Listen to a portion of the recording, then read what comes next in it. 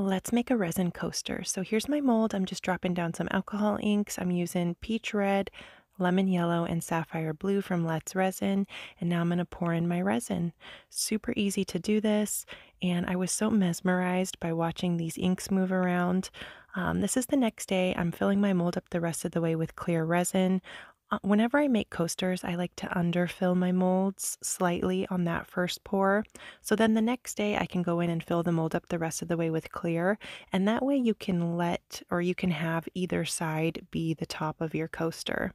So I filled my mold up with clear the rest of the way, hit it with my heat gun to pop bubbles, popped it out of the mold. Here's how it turned out. I think it turned out so pretty. I just love these colors together. It's a super easy technique and it's really a lot of fun to do too. I hope you give it a try. Let me know what you think and thanks for watching. And I used the Let's Resin epoxy on this one.